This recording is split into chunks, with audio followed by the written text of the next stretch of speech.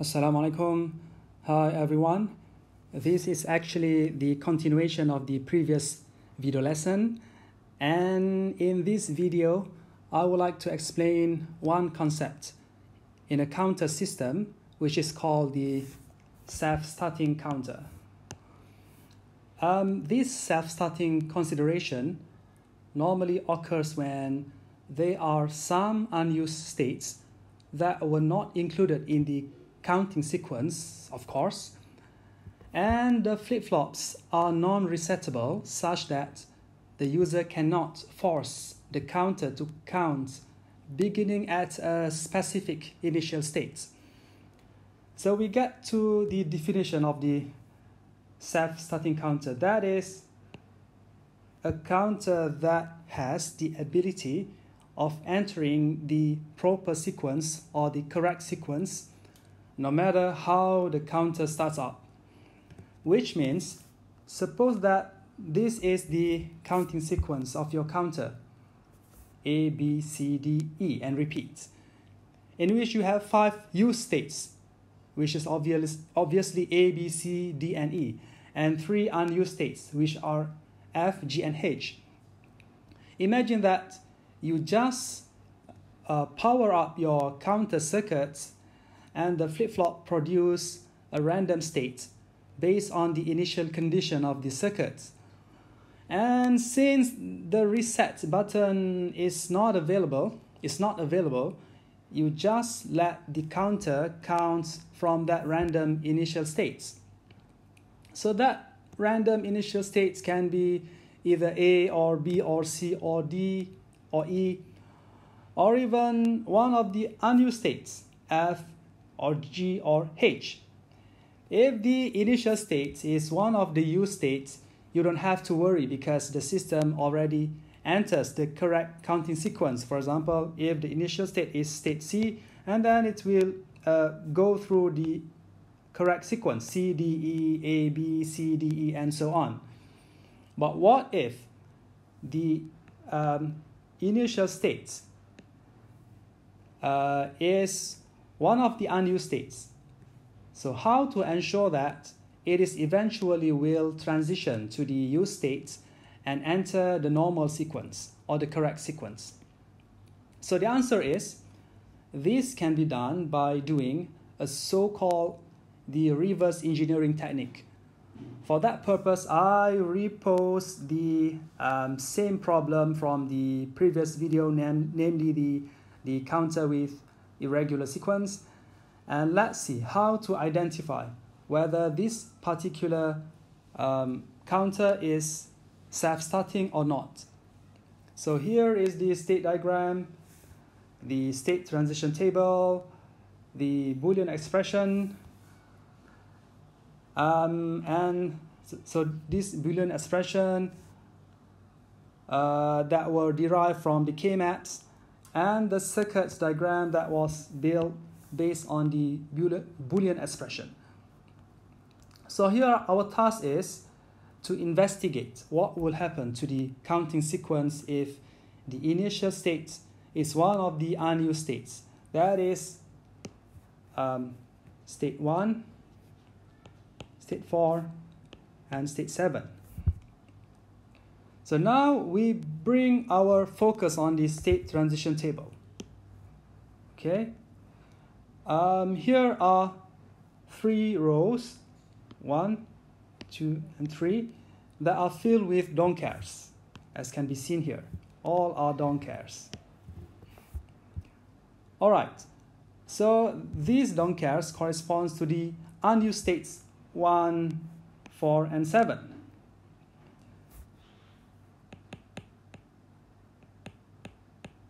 Okay, so these Boolean expressions are the inputs of the flip-flop, of the D flip-flops that corresponds to this. So all these expression corresponds to this column. So each K-map filled with 3 don't cares, such that, as can be seen here, the yellow don't care, this, and this corresponds to the state 1. So the blue don't cares. This corresponds to state 4. And the green don't cares. This one, this, and this corresponds to the state 7. All of them, remember that all of them are the unused states. Let me clear the scribble first. Okay. So we know that don't cares can be either 0 or 1. If a don't care is included in a group of the K-map, so it is treated as number 1. And if a don't care is left out from the group, it is treated as 0, which means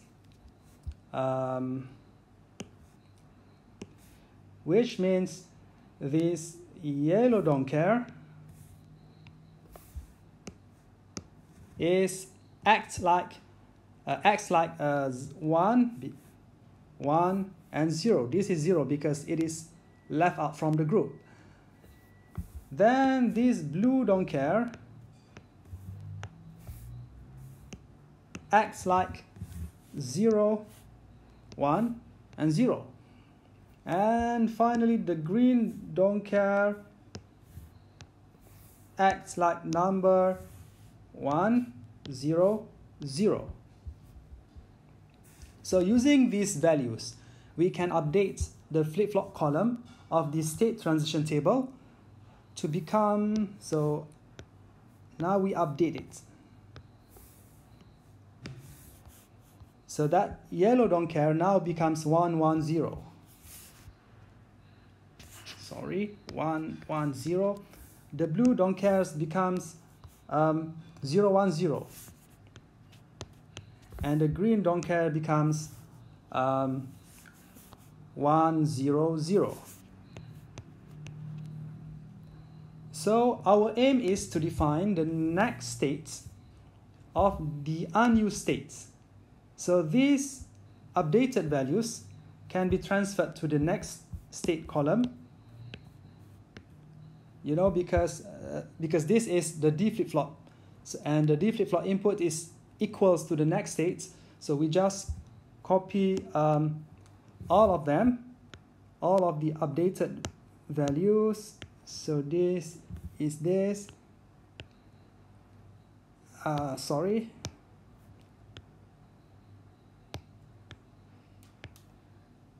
And okay, so now we have updated our next state column. So notice that we don't really bother about the output column because it does not influence in determining the next states of the unused states. Okay, now we can now update the state diagram by including the transition of the unused states. So from the updated state transition table, we can see that 1 goes to 6. So 1 goes to 6. 4 goes to 2. Goes to 2. And 7 goes to 4.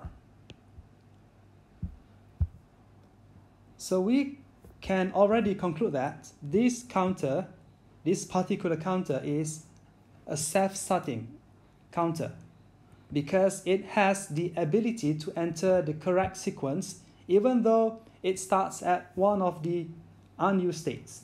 Even though it starts at the one of the unused states, it has the ability to enter the correct sequence. For example, if it starts with number 1, then it will go to number 6 and then circulates in the correct sequence. If it starts with 7, number 7, the path will be a little bit longer because it will go to 4 first, but eventually it will enter the correct sequence through number 2. Okay, and lastly, how to tell that a counter is non-self-starting? Okay, so